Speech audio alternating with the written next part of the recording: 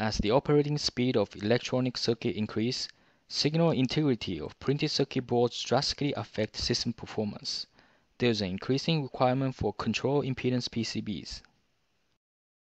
Impedance tolerance becomes tighter from ±10% to 5%, and impedance measurements with higher accuracy is required as a result. TD oscilloscopes with offset compensation method has been used as a standard measurement solution for PCB impedance measurements. However, it becomes more difficult to achieve measurement accuracy required for the latest digital standards.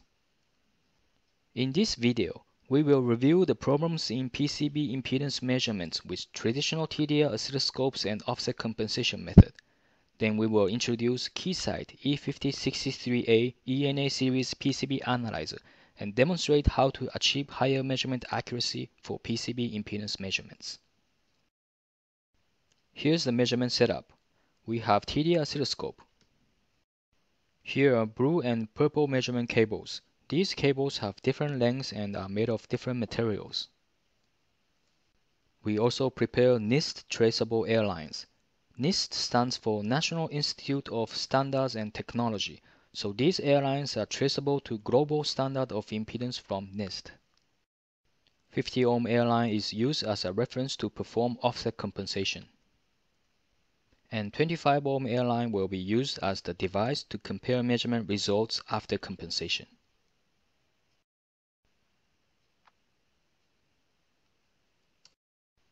Before performing measurements with TDL oscilloscope, we need to determine offset error in the measurement system using 50 ohm air line as an impedance reference. 50 ohm air line is connected to blue cable, which is connected to channel 1 of TDL oscilloscope. This impedance trace is measurement result at channel 1 with 50 ohm air line connected to the blue cable. As the measurement result shows 51.8 ohm, channel 1 has 1.8 ohm larger impedance from 50 ohm due to offset error in this channel. We want to offset the measurement value by -1.8 ohm so that the adjusted measurement result is the same as the air line impedance of 50 ohm. When we perform measurements in this channel with this blue cable connected, we will always apply -1.8 ohm offset values. This is how offset compensation method works. Here is the impedance trace of channel 2 with 50 ohm air line connected to purple measurement cable. The result is 50.2 ohm. We offset measurement value by -0.2 ohm to adjust measurement results in this channel to 50 ohm air line. The offset values between channel 1 and 2 are different because blue and purple cables have different offset errors.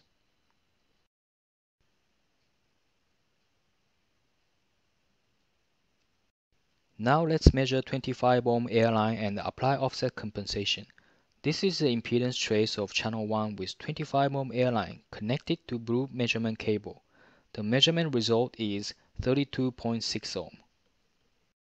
We will put channel 1 result into reference trace and display it in red. This trace will be compared with measurement result at channel 2. Next, we connect 25 ohm air line to purple cable and display the result in channel 2.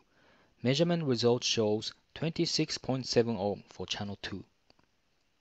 As you can see, the results are different between channel 1 and 2, so we want to apply offset compensation to both channels to see if the compensated results are the same. Channel 1 should be offset by -1.8 ohm and channel 2 by -0.2 ohm. Despite offset compensation, the results are different from 25 ohm air line. Also, measurement results between channel 1 and 2 are different even after applying offset compensation. Measurements with TDL oscilloscope and offset compensation method cannot completely remove error factors in the measurement system. This result shows that there can be measurement inaccuracy between different channels or different instruments if only performing offset compensation.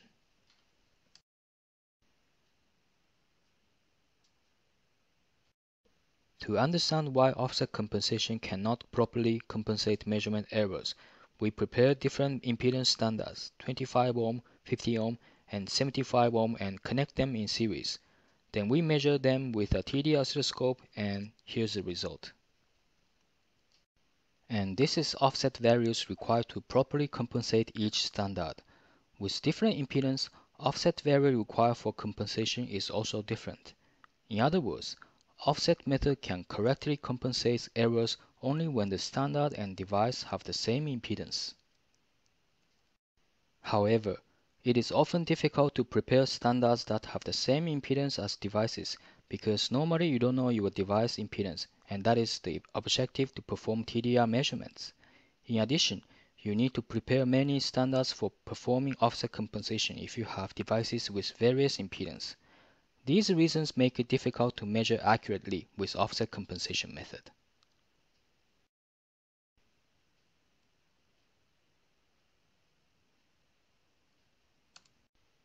Keysight E5063A ENA series PCB Analyzer can solve accuracy problems of PCB impedance tests.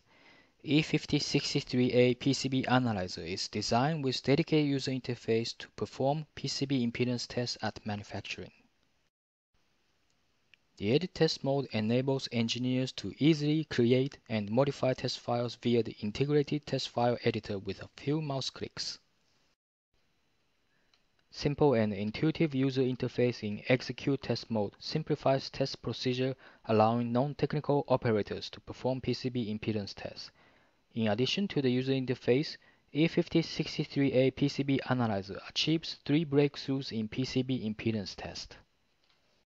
First of all, the E5063A PCB Analyzer provides more measurement accuracy, repeatability, and reproducibility to improve measurement yield.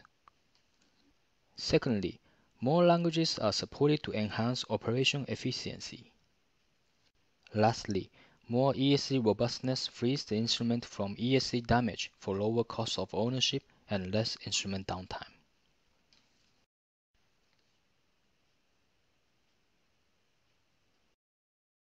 E5063A PCB Analyzer supports full calibration to remove all error factors in measurement systems. Full calibration can be performed fast and easily by using electronic calibration module. E5063A PCB Analyzer has a calibration wizard to guide you through calibration steps. Now let's measure 25 ohm airline to verify measurement accuracy of E5063A PCB Analyzer with full calibration. 25 ohm airline is connected to blue cable, which is connected to channel 1 of the instrument. This is the measurement result of channel 1 with 25 ohm airline connected to blue cable after performing full calibration. You can see that the measurement result has very good matching with 25 ohm airline. Next, we measure channel 2 with purple cable and 25 ohm airline connected. The result also shows good matching with 25 ohm airline.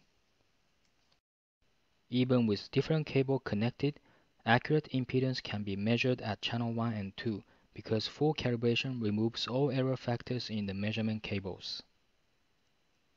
Let's see how impedance looks like when standards with different impedance are connected in series. As you can see, all the impedance measured match the impedance of airline. Single-time full calibration with E5063A PCB Analyzer is all you need for accurate measurements in wide impedance range. Here is a summary. Traditional TDR oscilloscopes with offset compensation method can properly compensate measurement errors only when impedance of reference standards and measurement devices match with each other. If impedance does not match, measurement errors are introduced to degrade measurement accuracy. Also, measurement result between different channels and instruments can vary from each other. Keysight E5063A PCB Analyzer can perform full calibration for accurate measurement as well as measurement correlation between different channels and instruments. With evolution of various high-speed digital standards, impedance control of printed circuit boards becomes more important.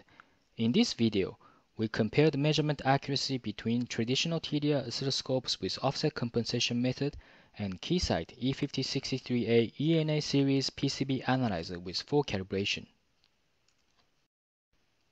Keysight E5063A PCB Analyzer can provide you more accurate, repeatable, and reproducible measurements at wide impedance range, which helps you with better measurement correlation and yield that are required for the latest PCB impedance test.